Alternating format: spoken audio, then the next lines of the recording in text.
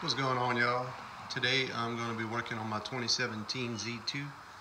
I have to repair the oil cooler, or replace it I should say, because it's got some damage right here and it kind of seeps all out over time. And I've been rolling all year with it, all last year I should say, and I've been meaning to do it. I've had the part forever. So I'm gonna go ahead and replace that. I think it was like $100 for that on Jack Small engines. And at the same time, I'm gonna go ahead and change the oil because the oil needs to be drained out so I don't make a mess when I'm changing this. And I picked this up at a discount store, $1 a quart. I'll keep an eye out for any oil that ever goes on sale because oil is expensive now.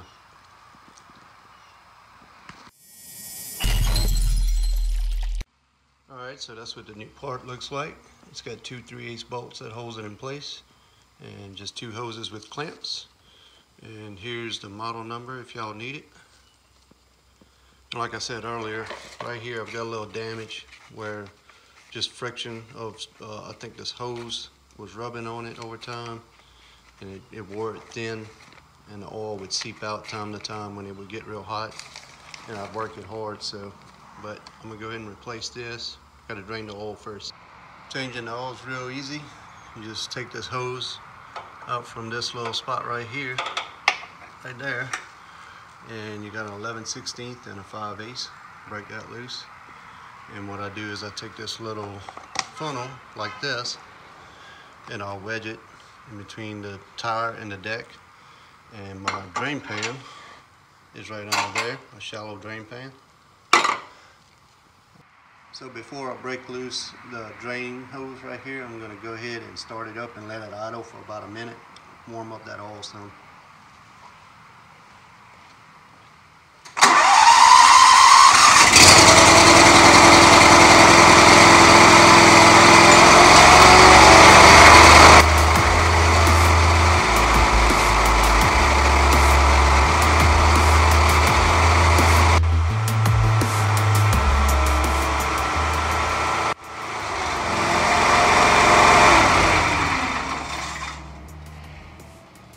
Let's drain this puppy.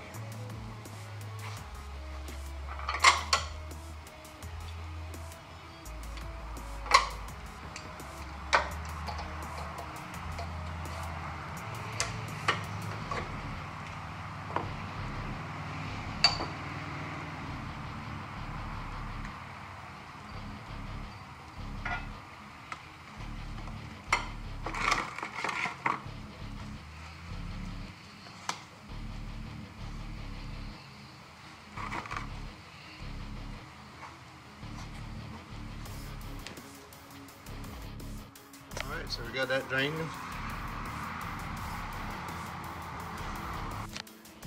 Also gonna remove the dipstick. That way the oil will drain out a little bit quicker. And after that drains a little while, I'm gonna go ahead and pull the oil filter off. That is another brand, by the way, that a dealership did for me. When they adjusted the valves, they did an oil change for me. So this is the oil filter I'm using. I think they're all the same, pretty much, these Briggs & Strattons. I'm trying to find a model number. Here you go. C1H1. I'll go ahead and pull that off and put this one on.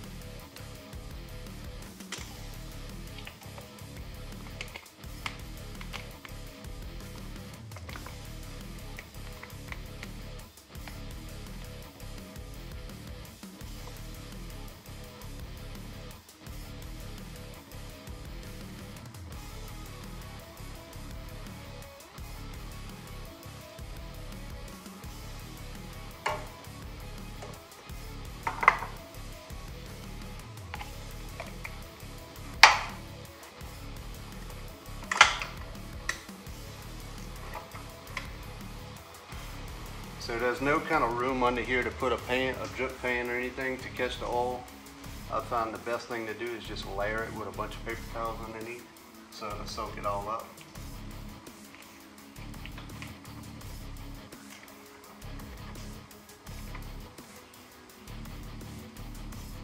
Usually 2 of these blue ones do pretty good.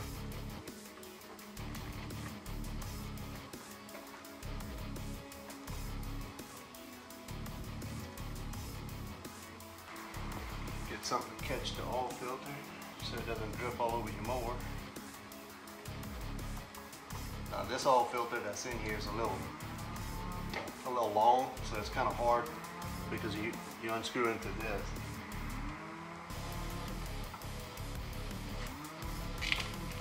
Might have to move this wire harness to get it out. Like so.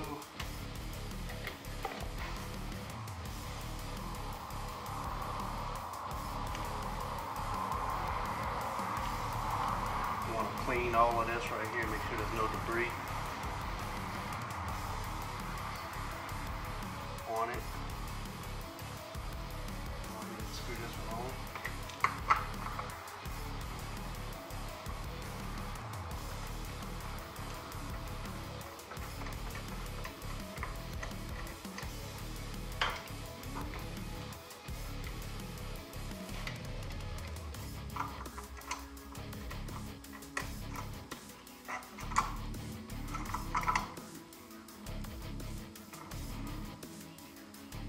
I don't want to put that too tight, but you want it tight enough. Don't over tighten it. Alright, so I'm going to go ahead and pull these clamps down.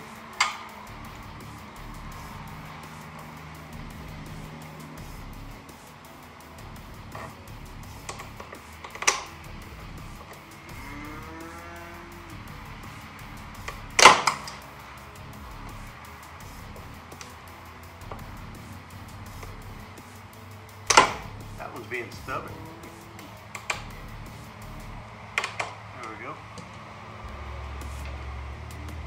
And I'm going to take these 2 3/8 bolts off.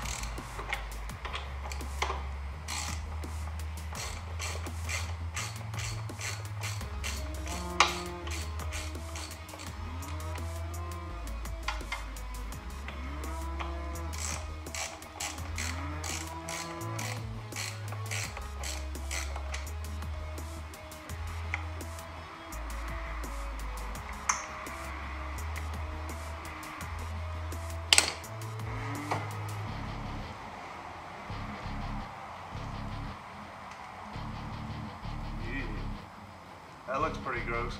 I'm going to go ahead and clean that up a little bit.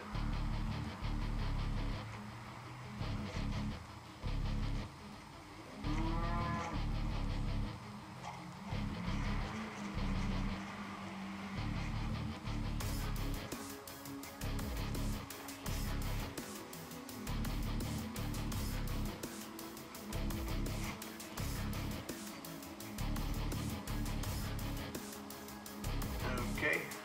I'm going to try to unplug this. Hopefully it'll come out easy.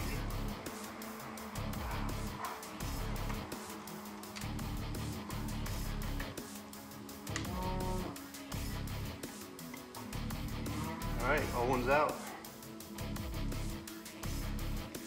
Alright, I'm going to try to take this out.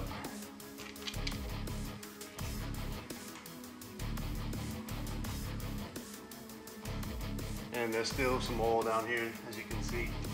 It's not perfect. Probably gonna have to give it a bath afterwards.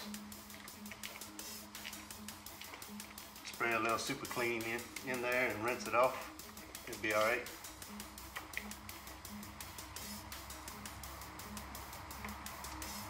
Alright.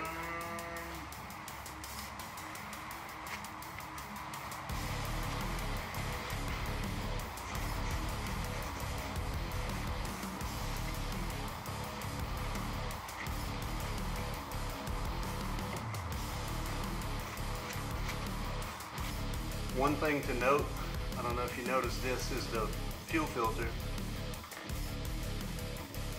As you can see, this is where it was damaged. This used to sit right here.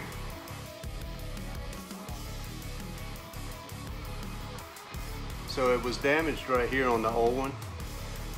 This fuel filter right here used to just kind of sit against it, and it sat real tight against it, and I guess the vibration over time just wore on it. And it ended up doing that. I don't know how it did that because it's plastic on aluminum, but it did it, and it wore through. What I did is I tie wrapped it up here, and I put a little piece of rubber so this wouldn't rub too much or vibrate, rattle. Also tie wrapped it here. Kind of relocated that because I don't know how it did it, but it used to be right here. So that way that won't happen to this one.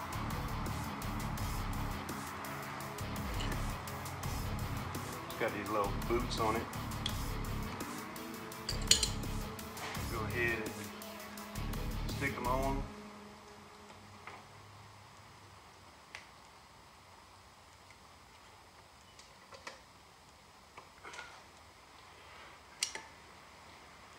And slide your clamps up.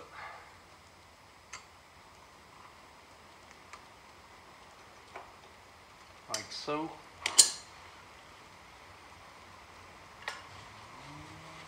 Now I put my bolts back in.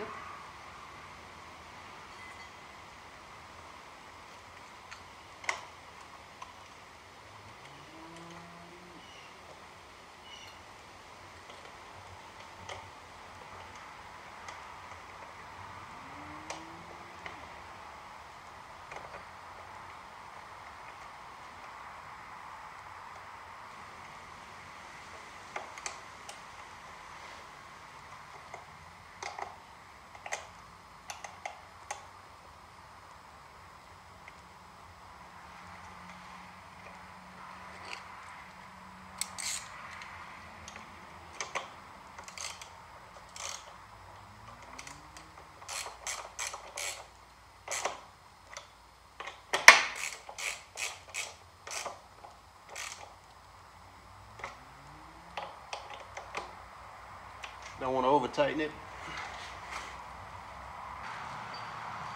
Alright, we're pretty much all drained out now.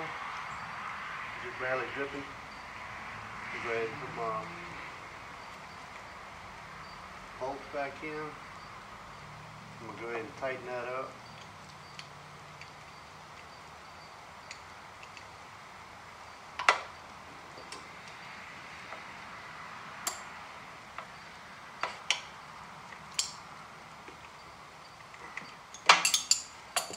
Slide this back in place.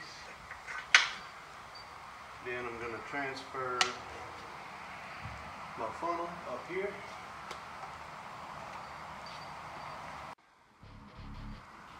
So I just put the 2 quarts in. I checked the dipstick. It was a little past full. I went ahead and ran it a little while because it still had to circulate through the oil cooler and through the hoses that drained out whenever I changed it. So I'm going to see where it sits. I'm gonna let it cool down and drain down. I'll check it again and make sure it's right at the full level. But that's pretty much it. Like, comment, subscribe. Mow on.